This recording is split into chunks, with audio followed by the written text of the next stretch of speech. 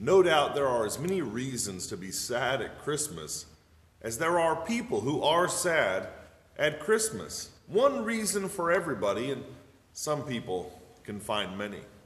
Listen, I want to encourage you today, this coming Friday at Mount Hope Congregational Church, we're going to be having a Blue Christmas service at 7 p.m.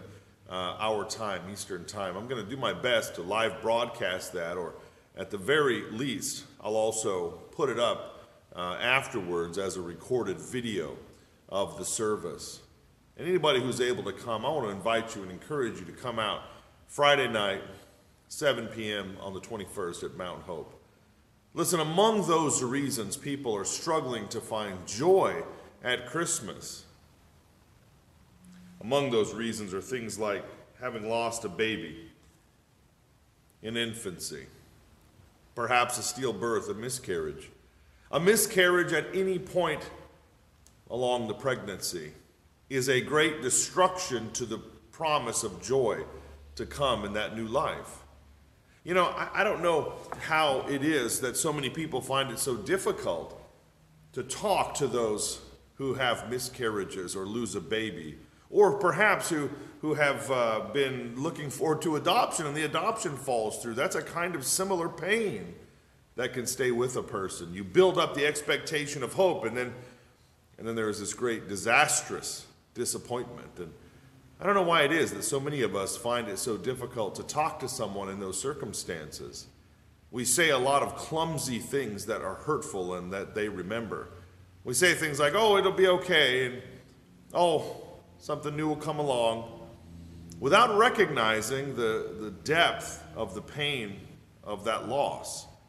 Listen, I want to invite you today, if you're someone who's walking alongside someone who's suffering with that kind of weight, that kind of mourning, that kind of constancy of disappointment, better to say nothing than to say something clumsy. In fact, it's better to simply mourn with those who mourn and grieve with those who grieve, as the Word of God tells us. And if you're someone this Christmas season who is suffering under that weight, I want to encourage you that it's okay to be sad. It's okay if you have any question as to whether God is comfortable with our sorrow. Just look at the Psalms and how often the psalmist cries out to God from a deep place of despair. Oh God, rescue me from this pit. Or just read the Old Testament, and you're going to find example after example of people tearing their clothes, sitting in ashes, mourning, lamenting. It's okay to mourn, to grieve, to lament. You know, in today's modern day of multitasking, many of us have been led to believe that we have to quickly move on from any burden that we bear, from any pain that we feel, from any sorrow or injustice that has afflicted us. No. God has designed us with mechanisms internally to take us through, to carry us through, to take us along. And one of those is mourning, lamenting, because we are creatures with immense minds, spirits, and hearts. And the pain of that has to be sort of handled. And you know, some of these pains are going to be with us our entire life. All we're going to learn to do is to trust God ever more, to identify with Jesus in his suffering and know that he has identified with us in ours, and find a direct connection to him to carry us along.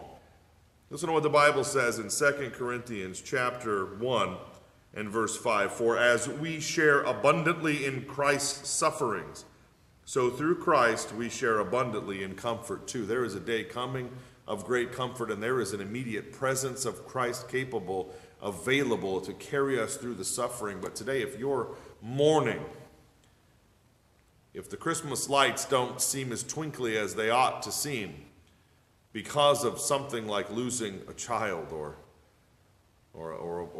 an adoption that fell through, or anything along those lines, maybe an adult child who's gone and you're mourning because of the lack of connection, there's a similar kind of pain that comes along with those things.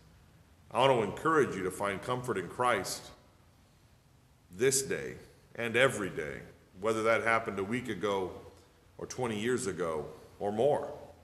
The pain of that may still feel very present, but Christ is likewise present And the comfort of Jesus Christ is not one that convicts us for feeling bad, but cares for us all the way through. God bless you today. Amen.